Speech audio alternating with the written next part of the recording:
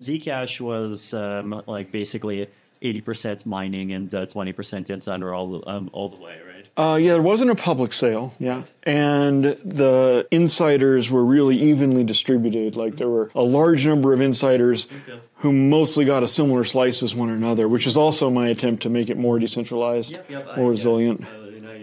Oh yeah, you were one of those. You got 1,300 coins or something. Yeah, you got 0.01% or something for being an advisor. I really value that. I think like in Ethereum distribution, I would try to do the same thing. Like, Yeah. like out of the insider pie, no single person got more than like 9% of it, I think. And the total insider pie is like 100 people.